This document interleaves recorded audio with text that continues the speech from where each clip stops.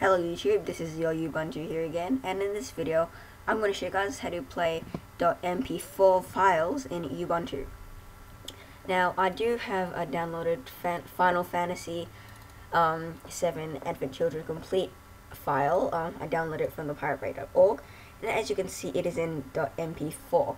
Now the first option you would do is just double click on it and then press, it'll ask you if you want to select a codec. Press yes and just wait for it to find one, install it. But I did find that was kinda laggy, so there's a lag-free alternative. But if you just want to do a quick alternative, non-lag free but quick, if you just want to watch it for a few seconds, that's your best bet. But if you're watching a movie like this, then you might want to go with the option for VLC media player.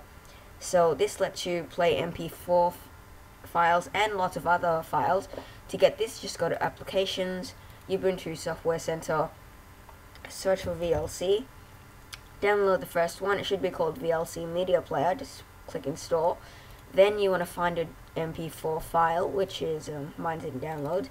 Then you want to select it and right click it and select Open with VLC Media Player. You can set it as the default media player, which I will pretty much do soon, and it'll play lag free. So it also displays the file right there, and yep, it is lag free right now. That's the evil guy, and yeah, it looks pretty fast. You can even go full screen and everything, all that good stuff. Well, thanks for watching this video, guys. Please rate, comment, and subscribe.